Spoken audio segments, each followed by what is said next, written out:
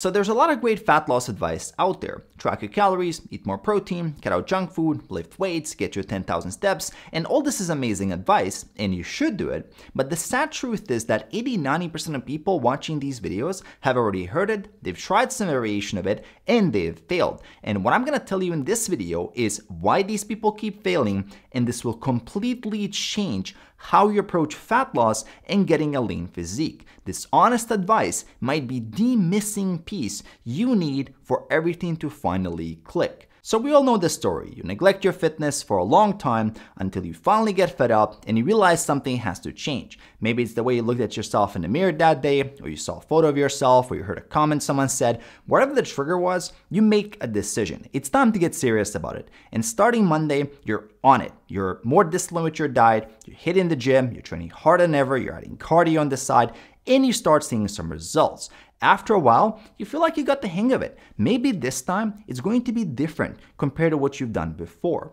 And that honeymoon phase goes on for a couple of more weeks, even a couple more months. But then something happens. Something throws a monkey wrench in the works. It could be a family thing, it could be a new deadline at work, it could be some relationship stress, a vacation, a holiday. Bottom line, you fall off the wagon. And at first, you reassure yourself, it's not a big deal. You're gonna get back on track as soon as things go back to normal. A few more days pass, a few more days turn into a week turns into a couple of weeks, and with each passing day, it gets harder and harder to recommit and get back on track. Things just keep coming up. You forget to hit the like button in my videos. It's like the whole world is conspiring against you. And as time goes by, eventually it feels like you've lost all the progress you made and now you have to do it all over again. And just the thought of that makes you feel very uncomfortable. Somehow you manage to go back to your old ways, and now it all feels like a giant waste of time.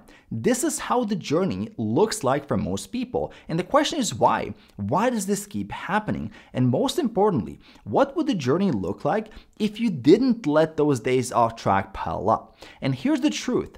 All the people that have the type of physique that you want to have also have those days off. There's no objective reality in which life lets you do this without any interruptions. It's not gonna happen. That's not how it works. Progress is never linear, and there's always a lot more to deal with than we think. But there is a difference between those who succeed and those who fail. And it boils down to one simple rule.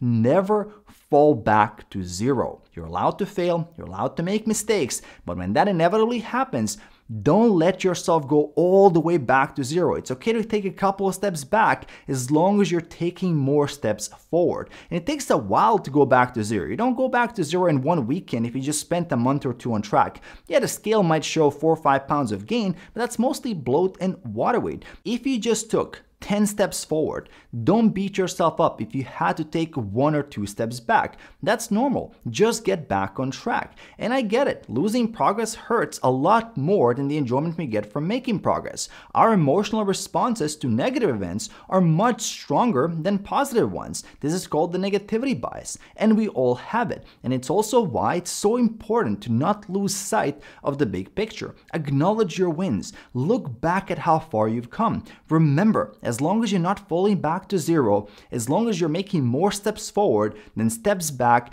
you're in a net positive and you're winning.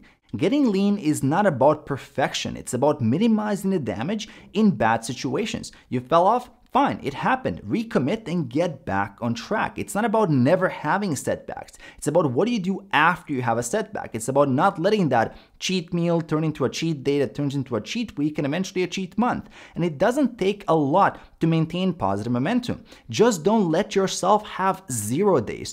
0 days are days where you don't do a single thing towards your fitness goals. I want you to promise yourself not to have 0 days. If it's been the whole day, you haven't done anything, and it's 20 minutes before bed, pack your gym bag. Write down what you're gonna have for breakfast the next day. Do 1 single push-up. 1 is better than 0. Do anything, even the smallest thing, toward your fitness goals to get your mind out of that all or nothing mindset into an all or something mindset, which is the key to consistency.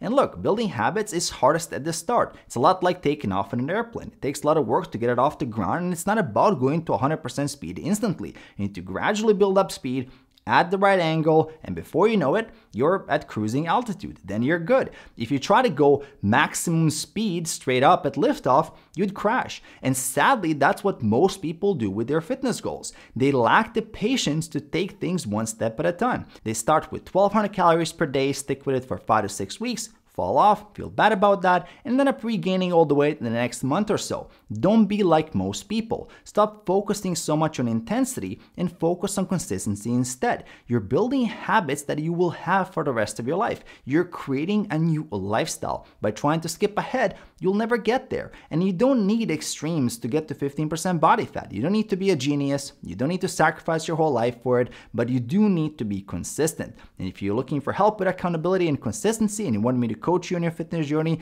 check out the details in the description below. If you enjoyed this video, make sure to subscribe below, and I'm gonna see you in the next video.